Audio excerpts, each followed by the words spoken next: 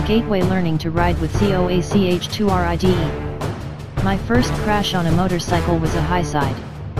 I knew not as to why I had flung over the handlebars like a circus acrobat. I had never ridden a bike before, so my skills on one were very subpar. That was until I went to Coach2Ride, the school that gave me my first step into exercising my passion to become a proficient motorcyclist. In order to give everybody some background, I cannot, legally, drive cars or ride street bikes yet, seeing as I am only 15 years old.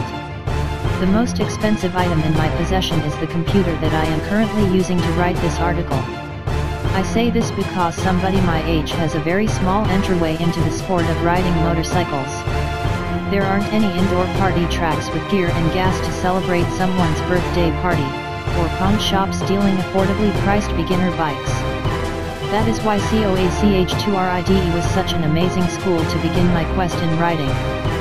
Coach2Ride is a dirt bike riding school in Onsa, California, with levels from beginner to advanced.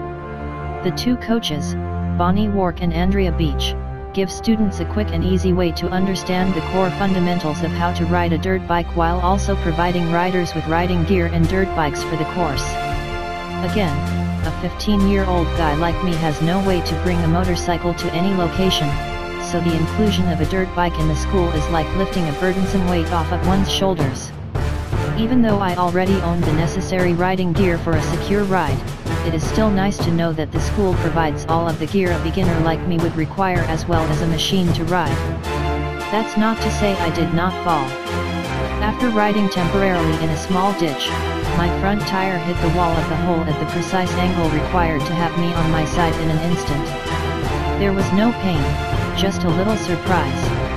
I mean, I was wearing a helmet, a neck brace, and knee and elbow guards.